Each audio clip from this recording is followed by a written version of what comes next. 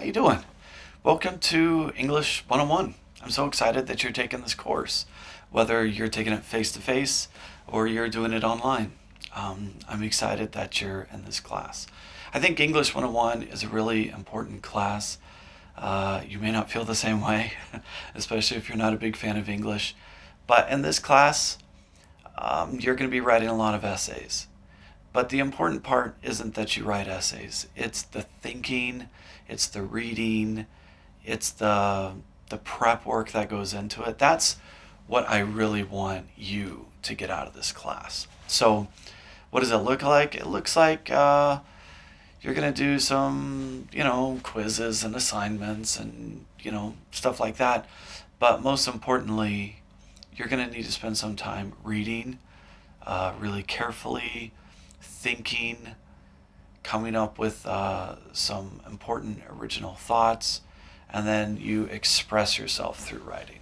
So we do talk a lot about writing, but this is really about the thinking that leads to the writing. So we're going to make sure that everything is thoughtful and intentional. All right, so I want to explain kind of how this course works.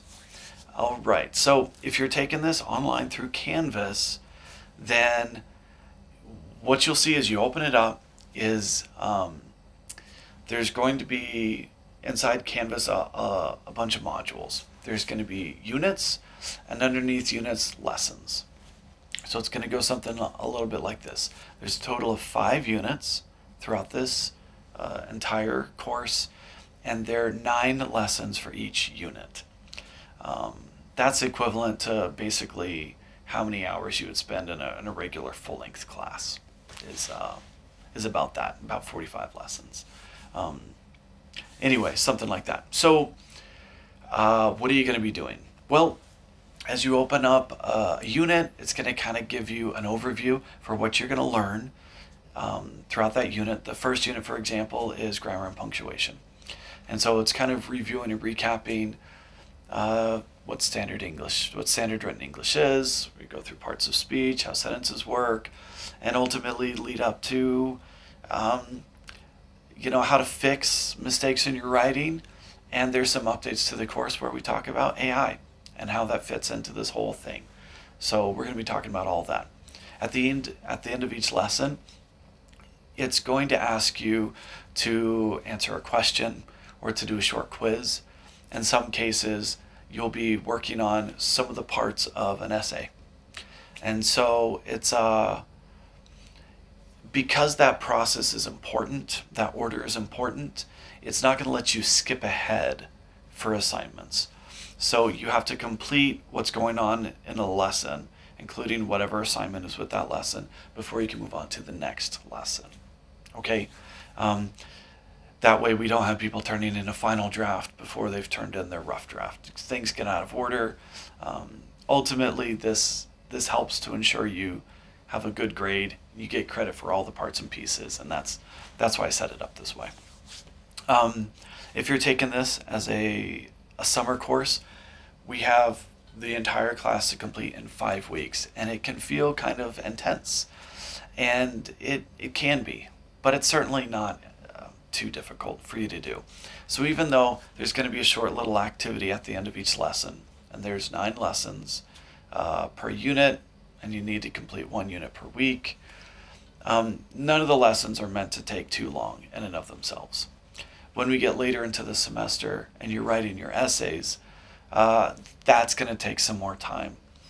But most lessons, there might be some videos for you to watch, some things for you to read, and then a quiz. Most of the quizzes don't have more than 5 questions. There's like 1 exception so far. But that's it. You're going to answer some questions. And the good thing is, you can take the quizzes as many times as you want. Because I just want to make sure that you know the answers, right? The quizzes aren't a huge part of your grade. The majority of your grade are the final drafts of your essays. So let's talk a little bit about that. Starting in Unit 3, which if you're doing a summer class is week 3 of the class, starting in Unit 3, you'll be writing a series of 3 essays. Essay 1 is a reader response essay. Essay 2 is a rhetorical analysis essay, and essay 3 is an argumentative essay. Each of those essays, the lessons will teach you how to do it.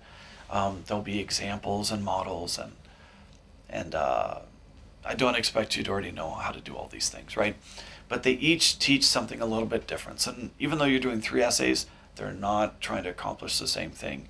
They're each doing something different. You're going to have a series of steps to complete each of them. You'll need to take notes on your source material for your essay. You'll need to write an outline, a rough draft, and then ultimately a final draft. Now, because it's a summer course, all that happens really, really fast. In general, I want you to get your notes done on Monday, outline on Tuesday, rough draft turned in Wednesday, and then your final draft on Friday.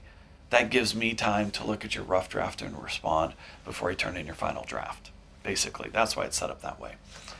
And then you'll do that weeks 3, 4, and 5, or units 3, 4, and 5. I'm doing a lot of rewriting and revamping of this course right now. So I hope pretty early in the course that all of the content is in there and updated. So maybe not right at first, but by the end of the semester, you can actually work ahead of the week that you're in. So if you want to honestly finish the class early, you can. The only problem is I won't be able to respond to you as quickly. Does that make sense? So for example, if you don't wait between your rough and your final drafts of an essay and you just move ahead, you just won't get my feedback before you do that. That's all. Because I just need time to grade everything that's going on. But it's okay. I'm okay if you work ahead. But if things aren't quite ready, you might hit a date deadline where some things aren't available yet, and then you just need to wait before I can update. Because I'm re-recording a lot of videos and a lot of teaching elements to make this as engaging and interactive as possible. So anyway, that's kind of my goal. Let's talk a little bit about late work.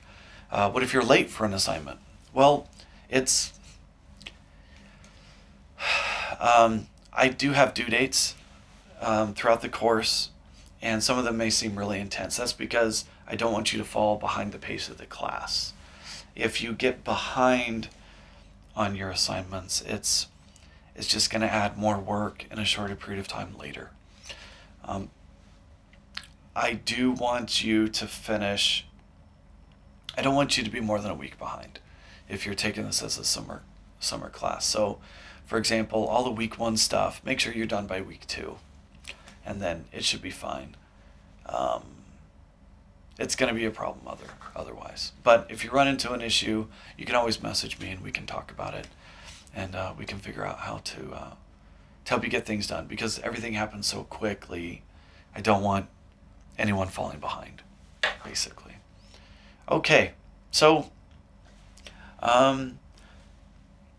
in the first module of the class called Welcome to English 101, you'll see this video. I'll have a video introducing myself. You'll see a page where it outlines all of the assignments and all the due dates for the entire semester, and there's links. Those links won't let you get to assignments that you aren't ready for yet, but you'll be able to see everything. There's some Q&A, there's some links for resources, and then you get into the units and the lessons. So at the start of each unit, there'll also be kind of a schedule for all the assignments in that unit. Unit 1 has the pretest. The pretest is really important. I have another video explaining that when you get to it. Let's talk about attendance. Okay, so with an online class, attendance is a little bit weird, right? Basically, you need to be logging in consistently, and you need to be completing work to count as attending in the class.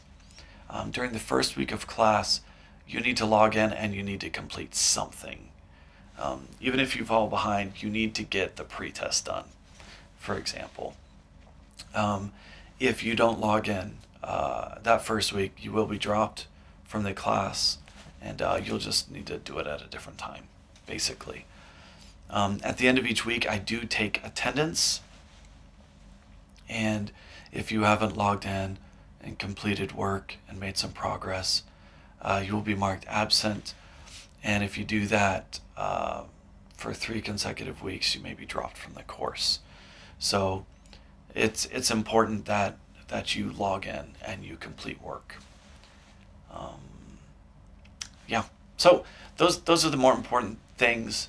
For more specifics on how things are working, you can click on the syllabus tab inside Canvas, and it has all the rules and explanations as links to assignments. A lot of great information in there. But I'm just excited. I know this was a lot and probably confusing and out of order. I keep looking over at the screen where I have Canvas open. But I'm excited to have you in class. The first thing you need to do is send me a message through Canvas. That just lets me know that you know how to get a hold of me, and we can talk through email if you have questions. So I look forward to having you in class, and look forward to hearing from you.